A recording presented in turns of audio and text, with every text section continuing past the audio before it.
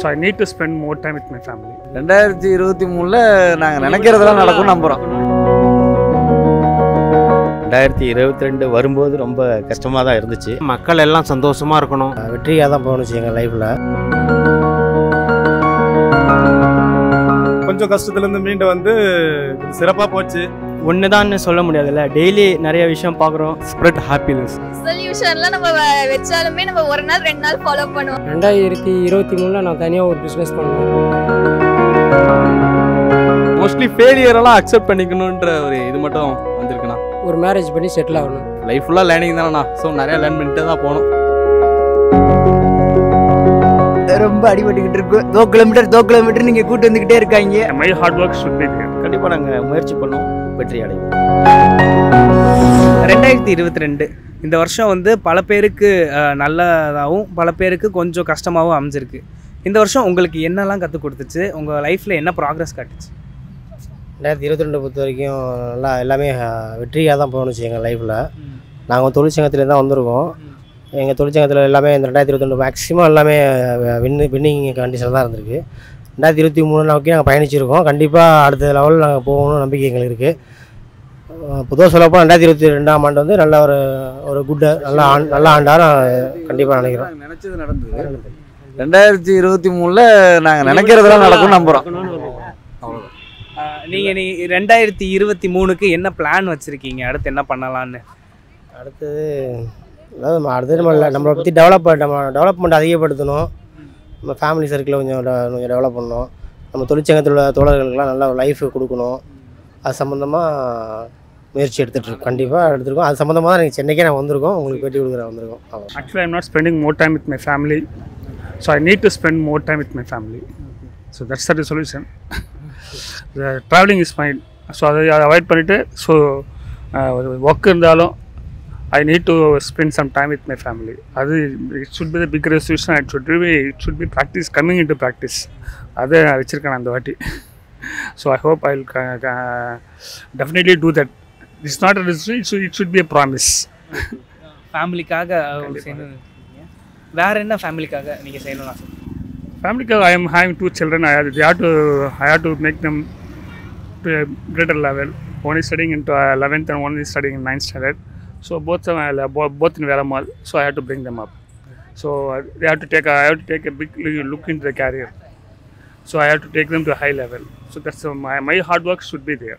2022 பார்த்தீங்கன்னா கொஞ்சம் கஷ்டத்துலேருந்து மீண்டும் வந்தேன். கொஞ்சம் சிறப்பாக போச்சு. கஷ்டங்களை வந்து மறந்து இருந்தாலும் இந்த வருஷத்தில் கொஞ்சம் வெளியில் போனால் கொஞ்சம் நல்ல எல்லாத்தையுமே இதுவும் கஷ்டம் வரும். அது இருந்தாலும் இந்த வருஷத்தை அதாவது மறந்துடுறேன். 2022 வரும்போது ரொம்ப கஷ்டமாக தான் இருந்துச்சு ஆரம்பம். மட்டும் போகும்போது நல்லா போகுது. அதே மாதிரி 2023 நாங்கள் நல்லா வரவேற்கணும். அதே மாதிரி நல்லபடியாக போகணும்னு எதிர்பார்க்குறோம் இறைவனுடைய அருளால். 2023ல் உங்களுக்குன்னு ஏதாவது ரெசல்யூஷன் எடுத்திருப்பீங்களா? இல்லை எடுக்கணும்னு ஆசைப்பட்டீங்கன்னா அது என்ன ரெசல்யூஷனாக இருக்கும்? ஒவ்வொரு வருஷமும் ஒவ்வொன்று எடுக்கிறோம். இந்த வருஷமும் ஒரு ரெசல்யூஷன் எடுத்துருக்குறோம். அதுக்காக நாங்கள் போராடுறோம், அந்த வெற்றி அடைகிறதுக்காக. அது என்ன ரெசல்யூஷன் சொல்ல முடியுமா? என்னுடைய பிஸ்னஸில் ஒரு லெவல் மேலே போகணும் அப்படின்னு நாங்கள் எதிர்பார்க்குறோம். அதுக்கான கடுமையான முயற்சி இருக்குது. கண்டிப்பாக நாங்கள் முயற்சி பண்ணுவோம், வெற்றி அடைவோம். வேறு எதுவும் பிளான்ஸ், இந்த மாதிரி ஃபேமிலியாக டூராக போகணும் அந்த மாதிரி எதுவும்? ஃபேமிலியோட டூர் போகணும் அப்படின்னு சொன்னால் டவுன் சவுத் போகணும் அப்படின்றது நமக்கு கன்னியாகுமரி, ஊட்டி, கொடைக்கானல் அந்த மாதிரி சைடு. அப்புறம் பில்கிரிமேஜஸ். எனக்கு குடும்பத்தோடு போகும்போது கோவில் ஸ்தலங்கள் தான் விருப்பப்படுவாங்க. அதை நாங்கள் ப்ரிஃபர் பண்ணுவோம். 2022 இந்த வருஷம் வந்து உங்களுக்கு என்ன கற்றுக் கொடுத்துச்சு? உங்களுக்கு இந்த வருஷம் எப்படி அமைஞ்சிச்சு சார்? இந்த வருஷம் பொறுத்தளவில் கொரோனா முடிஞ்சிடுச்சு. மக்கள்லாம் கொஞ்சம் நிம்மதியாக இருக்காங்க. நாடு ரொம்ப பொருளாதார இழப்பில் இருக்குது. இதெல்லாம் மீண்டெடுத்து 2023 நல்லா இருக்கும். மக்கள் எல்லாம் சந்தோஷமாக இருக்கணும். அதுக்கு நம்மளால் முடிஞ்ச உதவிகளை செய்யணும். அதுதான், மற்றபடி ஒன்றும் கிடையாது. விவசாயம் அதெல்லாம் செழிக்கணும். இன்றைக்கி இருக்கிற தமிழ்நாட்டு முதலமைச்சர் மரியாதைக்குரிய ஸ்டாலின் அவர்கள் மிகச்சிறப்பாக தமிழ்நாட்டை வழி நடத்திக்கிட்டு போயிட்டுருக்காங்க. கட்சி பேதமின்றி எல்லாரும் ஒத்துழைச்சி இந்த நாட்டுக்கு நல்லது செய்யணும். அதுதான். நீங்கள் என்ன ஒர்க் பண்ணுறீங்க? நான் ஃபாரினில் இருக்கேன். சிங்கப்பூருக்கு நிகராக இந்த நாடு வரணும் தமிழ்நாடு. சுத்தமாகவும் இப்போ பார்க்குறோம் நம்ம எல்லாம் எப்படி இருக்குது. இந்த மெரினா பீச்சில் தான் இருக்கோம். நாங்கள்லாம் தஞ்சாவூர் மாவட்டம் பட்டுக்கோட்டை. சும்மா வந்தோம், நீங்கள் கூப்பிட்ட பேசிகிட்டு இருக்கோம். இன்னுமே ஒரு நல்லா இருக்கணும் அப்படிங்கிற ஒரு சுத்தமாக இருக்கணும், சிங்கப்பூர் மாதிரி வச்சுக்கணும். அதுக்கு தமிழ்நாடு முதலமைச்சரும் நல்ல ஒரு சிறப்பான ஒரு ஆட்சியை புரிஞ்சு நல்லா பண்ணிக்கிட்டு இருக்காங்க. நல்லா இருக்கும். அதான் 2023 மக்கள் அனைவரும் இந்த கொரோனாவிலேருந்து மீண்டு, பொருளாதாரத்துலேருந்து மீண்டு எல்லாரும் சுகமாக இருக்கணும். அதுதான் 2022 கற்றுக் கொடுத்தது. என்ன டெய்லி ஏதாவது ஒன்று கற்றுக்கிட்டு போகிறது தான்.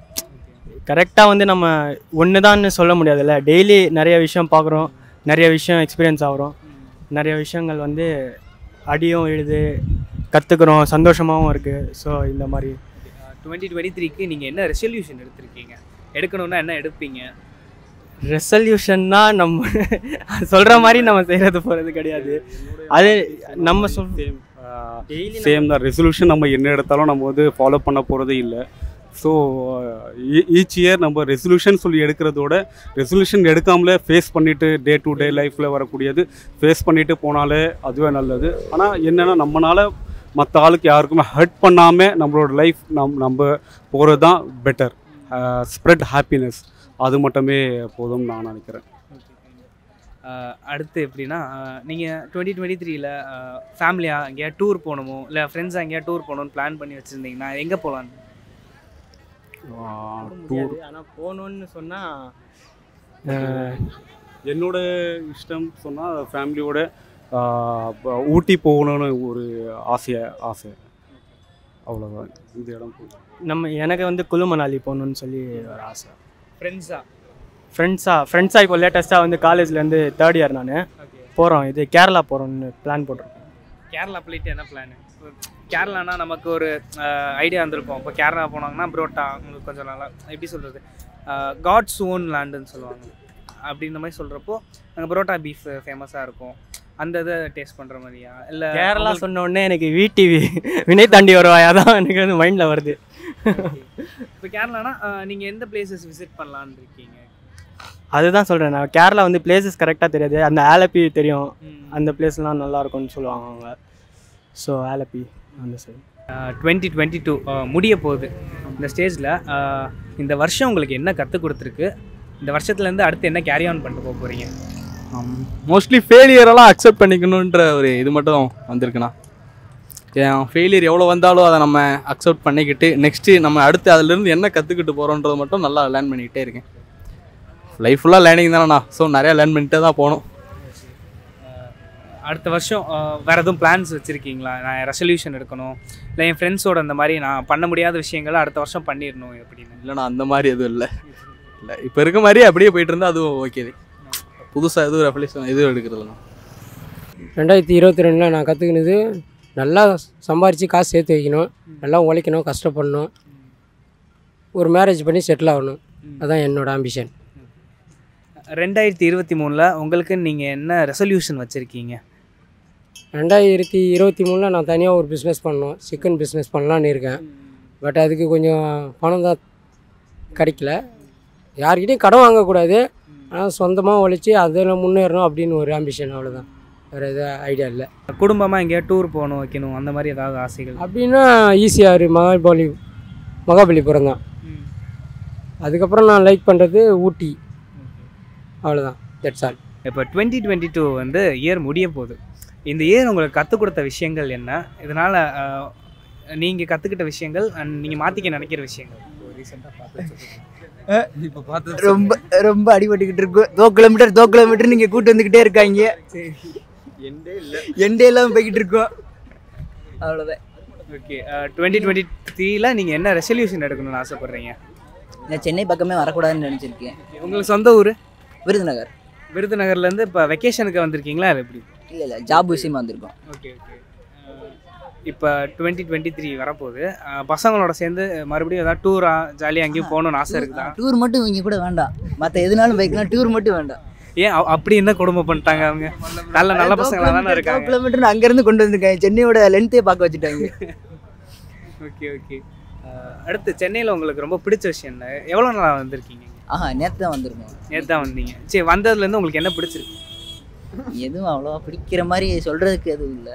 இப்போ விருதுநகருக்கும் ஓகே. விருதுநகர்லேருந்து சென்னைக்கு வந்திருப்பீங்க. ஒரு 2 நாளாகவே இருந்தாலும் ஏதோ ஒரு விஷயத்த மிஸ் பண்ணுவீங்க. அந்த விஷயம் என்னதான்? பேரண்ட்ஸ் தான் பேரண்ட்ஸ்.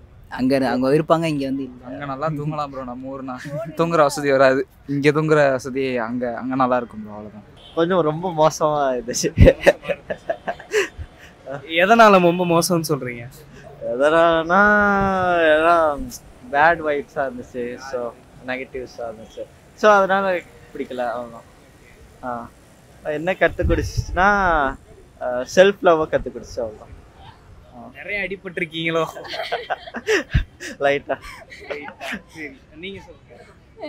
2022ல் அந்த மாதிரி கொஞ்சம் போர் தான், லைட்டாக கொஞ்சம் போராக தான் இருந்துச்சு. ஏன்னா எனக்கு காலேஜ் வந்து முடிக்கிற டைமு, முடிச்சக்கப்புறம் வந்து ஒர்க்கு, அந்த மாதிரி ஒர்க்குக்கு அந்த கேப் 3 months அதனால வீட்டில் தான் சும்மா தான் இருந்தேன். அப்புறம் ரொம்ப போர் அடிச்சது. ஸோ அதனால் கொஞ்சம் போராக தான் இருந்துச்சு இந்த வருஷம். அண்ட் 2023 ஆரம்பிக்க போகுது இன்னும் கொஞ்ச நாளில். அதுக்காக எதுவும் ரெசல்யூஷன் வச்சுருக்கீங்களா? இல்லை எதுவும் பிளான்ஸ் வச்சுருப்பீங்களா? அடுத்த வருஷம் நான் வந்து நம்ம வாட்ஸ்அப்பில் திறந்தாலே ஒரு குரூப் இருக்கும், கோவா பிளான், கோவா டூர் அப்படின்னு ஒரு குரூப் இருக்கும். அந்த மாதிரி எதுவும் பிளான் வச்சுருக்கீங்களா? டூர் பிளான் எதுவும்? டூர் பிளான் வந்து சோலோ ட்ரிப் தான். Solo trip. சோலோ ரொம்ப தனிமையிலேயே இருக்கிறீங்க, என்னங்க ஆச்சு இப்படி? சோலோ ட்ரிப் தான் நல்லா இருக்கும். எங்கே போகிற மாதிரி? சும்மா பைக் எடுத்துட்டு தோன்ற இடத்துக்கு போகணும். ரெசல்யூஷன்லாம் நம்ம வச்சாலுமே நம்ம ஒரு நாள் 2 நாள் ஃபாலோ பண்ணுவோம். அதுக்கப்புறம் எதுவுமே ஃபாலோ பண்ணுவோம். எதுக்கு பண்ணிட்டு நாம பாட்டு இருக்க வேண்டியது, அவ்வளோதான். என்ஜாய் பண்ண